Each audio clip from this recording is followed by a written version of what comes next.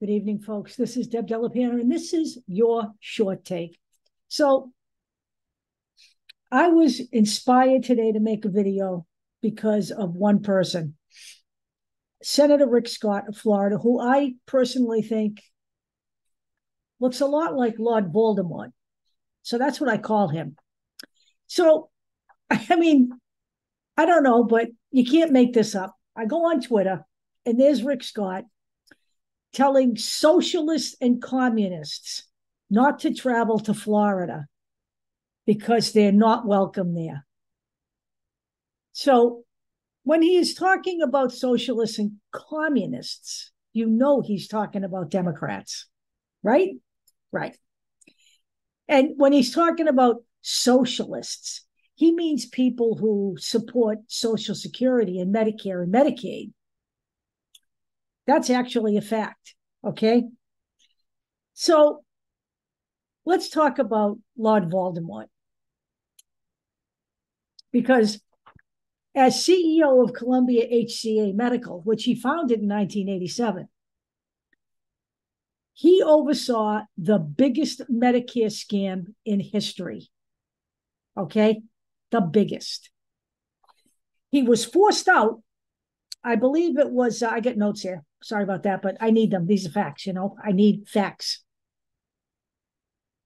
His company was investigated. They basically gave kickbacks to doctors so that they would refer patients, okay? They made the patients look sicker than they really were, so Medicare would pay more. They kept two sets of books. He was the CEO for most of this. Okay. And when the investigation became public in 1997, which is 10 years after he founded the company, the board forced him out. So when he ran for office after that, he made a big thing about how he took ownership and responsibility for what his company did. What he actually did was oversaw all that, all of it. And he walked away from that company with, get this, $300 million in stock, $5.1 million severance package, and a $950,000 per year consulting contract for 5 years. In other words, Lord Voldemort was incentivized.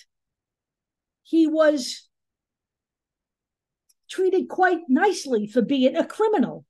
And he's got the nerve to talk smack about the communists and socialists. Well, let me give you a little tip.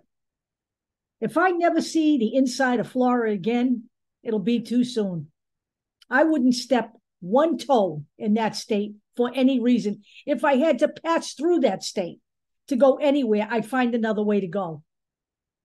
But I would not ever go to Florida. I will not order any products that come from Florida. I am done with Florida, okay? Fascists only need apply in Florida. That's what we got here. We have a chance to eliminate Lord Voldemort from the political spectrum in 2024. His seat is up. I suggest to you that you start pressuring. If you're in Florida, if you're unfortunate enough to live in Florida, you start pressuring the DNC to come up with a candidate to run against that slime ball, because he's got no business opening his big fat pie hole. Okay? That's number one. Number two.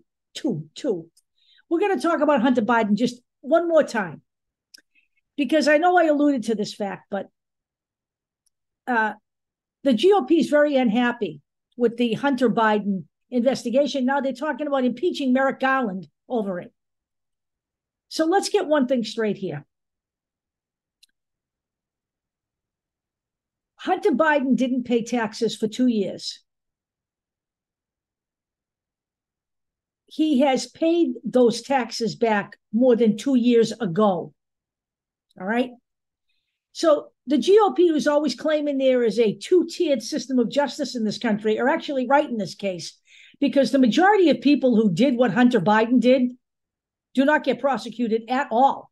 He got prosecuted because a Donald Trump appointed prosecutor was left on his case. In essence, Hunter Biden got prosecuted because he's the president's son. The charges were misdemeanor charges. He cooperated. He wants it off his back. He wants it done. But in essence, Hunter Biden should never have been charged. Out of all of the people who are caught every year for tax evasion, a very teeny percentage of those people ever really go to jail or are ever criminally charged. Basically, the government works it out. That's what they do. Okay? What's really pissing the GOP off is that they can't find any connection between Hunter Biden's tenure at Burisma and Joe Biden on a corruption level. Okay? Now, did Hunter Biden use his daddy's name to get a job? Probably. There are a lot of people who have done that. That's not an uncommon thing. So that doesn't mean that Joe Biden had anything to do with anything he was doing at Burisma. There are no tapes that prove Joe Biden took $5 million in bribery. There are no whistleblowers. And there is no connection between Hunter Biden's tenure at Burisma and Joe Biden. And there never has been. The GOP is desperate to deflect all of their attention and all of your attention to Joe Biden's corrupt family so that you don't have to look at the actual corruption in Donald Trump's family, all of his family. So you are distracted from what he did with the documents. So you are distracted for what's coming down the pike in Georgia. And now Jack Smith is looking at the fake electors in Nevada. He just gave immunity to 2 there. And what's coming down the pike on J6. They are desperate, and more desperate because they have absolutely no ideas that are any good.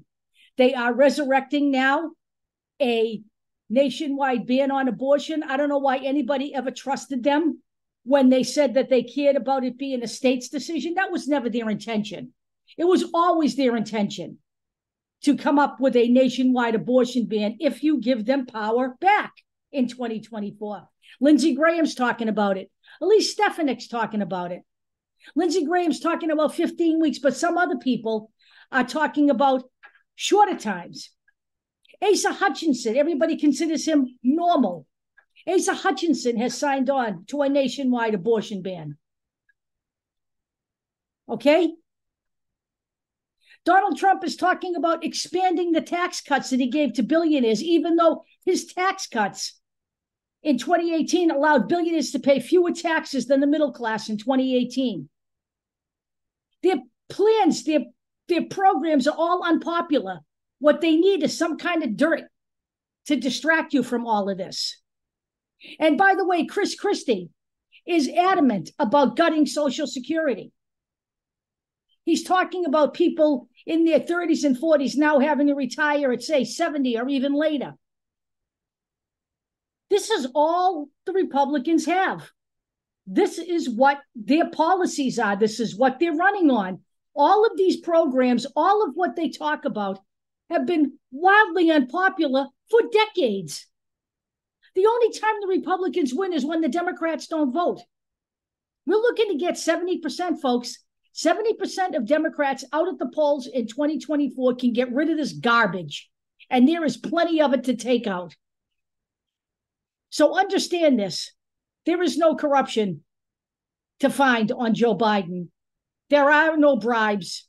There is no evidence. There's no whistleblower. There's no tapes. This is all made up shit. And this is just the beginning because we got another year and a half of these people. By then, you should be good and goddamn sick of them. I will talk to you all later.